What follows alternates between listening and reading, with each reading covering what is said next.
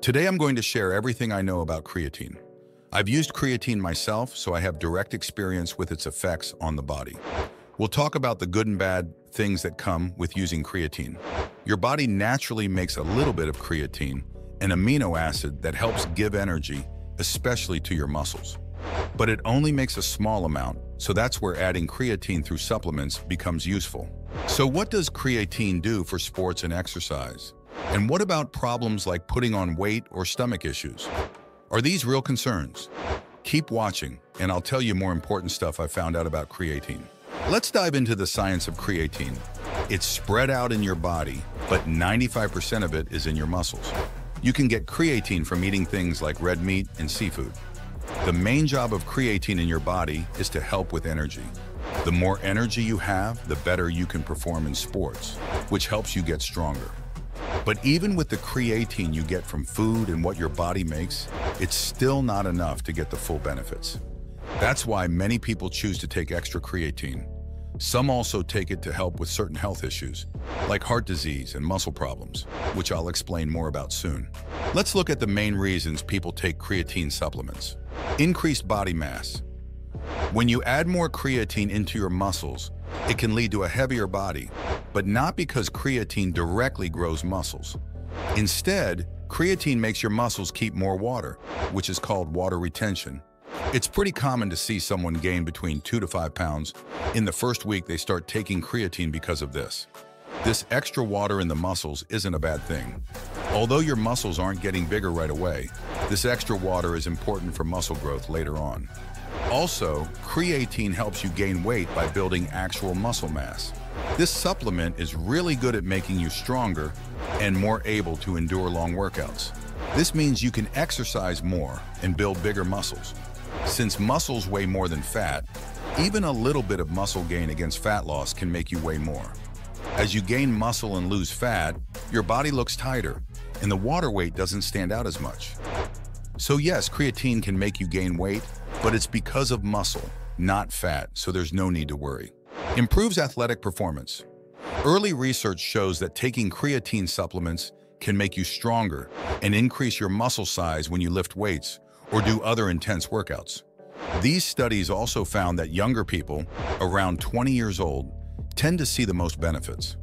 Scientists think that creatine helps your body use its energy better during exercise and helps muscles grow. Creatine isn't just good for any exercise. It's especially great for activities that need a lot of strength and quick power, like lifting heavy weights or sprinting. This is because creatine helps your body make more of a special kind of energy called ATP, which is super important for short, intense activities. One study that lasted 6 weeks showed that people taking creatine could lift about 5% more weight in a single bicep curl. Another study on weight training showed that creatine users could squat and bench press more weight than before. However, for long-distance running or cycling, which need a lot of stamina but not quick bursts of power, creatine might not help as much. Still, it could make your training sessions better, and over time, this can actually help you improve your endurance. Repairs damage. After injury, studies have found that taking creatine can help protect muscles from damage and speed up the recovery of an athlete after getting hurt. Plus, creatine might work like an antioxidant after a tough workout, which could help lessen muscle cramps. It could also help heal the brain and other injuries faster. Besides these fitness benefits of creatine, 2 of which I've seen for myself, there are more possible health perks to taking it. For example, it might help improve conditions like muscle dystrophy. I'll talk more about this soon. Other possible uses of creatine: deficiency syndromes. Creatine is a substance your body naturally makes, and it's important for various bodily functions. For example, a young man weighing about 70 kilograms, around 154 pounds, would typically have between 120 to 140 grams of creatine stored in his body. How much you have can vary based on how much muscle you have and the type of muscle fibers you have.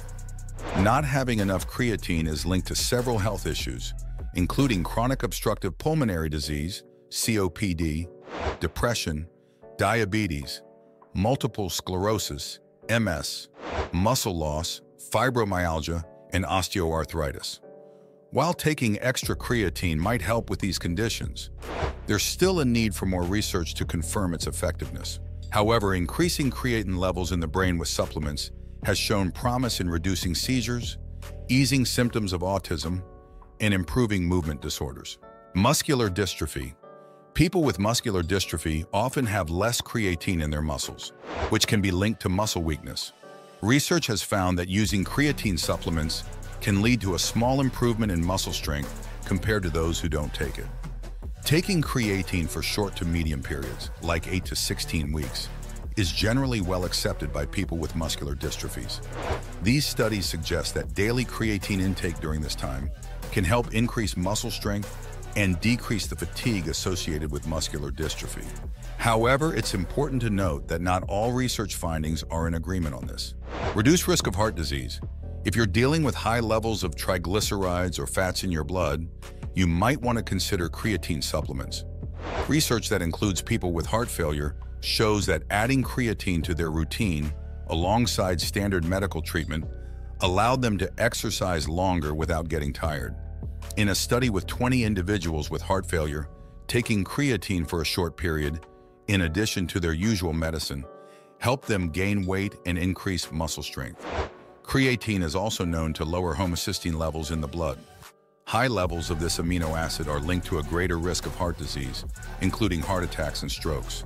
Speaking of muscle-related symptoms, there's another disease that is characterized by such and thus benefits from creatine. That is none other than Parkinson's disease. A noticeable issue for those with Parkinson's disease is a decline in muscle health, which includes reduced muscle size and strength and increased tiredness. According to research, individuals with Parkinson's who added creatine to their diet saw improvements in their ability to exercise and their stamina. Another study noted that those taking creatine felt better mood-wise and even reduced their dependence on medication compared to those who didn't use the supplement. Having talked about the positives of creatine, it's important to also look at the downsides to give you a full picture before you decide to start taking creatine supplements. Let's explore the potential drawbacks. Side effects of creatine. Let me start off by saying creatine is generally a safe supplement to use. However, there have been some side effects reported. It's wise to use creatine under a healthcare provider's guidance due to these possible side effects. The reported side effects include muscle cramps, muscle strains and pulls, stomach upset, diarrhea, dizziness, and high blood pressure. It's also worth mentioning that some of these issues might stem from taking too much of certain vitamins, like too much vitamin C leading to diarrhea. If there were serious problems with creatine, they would be widely reported in the media and online. Have you ever taken creatine? Did you notice any side effects? Share your experiences in the comments. But for safety, I suggest taking creatine only if you're a healthy adult without any kidney issues. Also, make sure to buy from trustworthy brands. Creatine, like testosterone, is a natural compound your body makes, and both play a key role in muscle growth. So while you're thinking about increasing your creatine levels, don't forget about your testosterone levels too. I'll be talking more about that soon. Dosing, the right amount of creatine intake is crucial to unlock its full benefits. Your body naturally makes around 1 to 2 grams of creatine daily, which falls short of the amount recommended for muscle building. The International Society of Sports Nutrition provides a guideline on how to safely dose creatine monohydrate, ensuring you get the most out of it without overdoing it. Loading dose: start with 0.3 grams per kilogram of body weight per day for 5 to 7 days, divided into 4 doses throughout the day. Maintenance dose: follow it up with 3 to 5 grams per day thereafter for up to 5 years. Bonus content: for everyone who stayed until the end of the video, here's the extra info on creatine I promised. This is key information that everyone considering creatine should know about, giving you an edge in understanding how it works and how to use it effectively. What is the best type of creatine supplement? When it comes to supplements, there's a lot of variation in quality. For creatine specifically, creatine monohydrate comes highly recommended. There are many supplements out there that might seem appealing, but a lot of them don't deliver what they promise. Pre-workout supplements are a typical example of these less reliable products. They might claim to contain creatine, among other nutrients, but often they don't include enough to actually be effective. So your best bet is definitely powder form. It's not just cost-effective. You also have the flexibility to mix it with various healthy foods and drinks. What are the best natural sources of creatine? Just like our bodies make creatine, you can also find this compound in certain foods. Favorites include beef, pork, herring, and salmon. If you were to eat a raw pound of beef or salmon, you'd get about 1 to 2 grams of creatine from it. There's some worry about creatine because of stories about kidney damage and liver issues. But what's the real story behind these concerns? Let's dive into the facts to uncover the truth. Does creatine affect the kidneys and liver? It's true that taking creatine can lead to a slight increase in blood creatinine levels, a substance doctors often look at when checking for kidney or liver issues.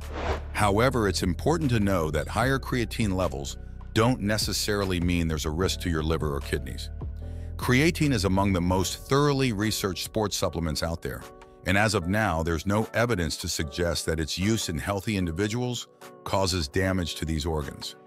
Nevertheless, if you have a history of liver or kidney problems, it's wise to approach creatine supplements with caution. The best course of action is to consult your doctor for advice on whether or not you should use creatine. The advantages of using creatine are numerous, with noticeable impacts on achieving a larger and healthier body.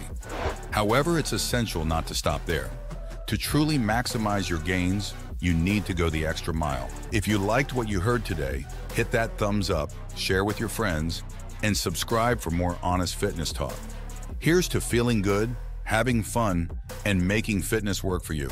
Until next time, keep moving, stay positive, and take care of yourself.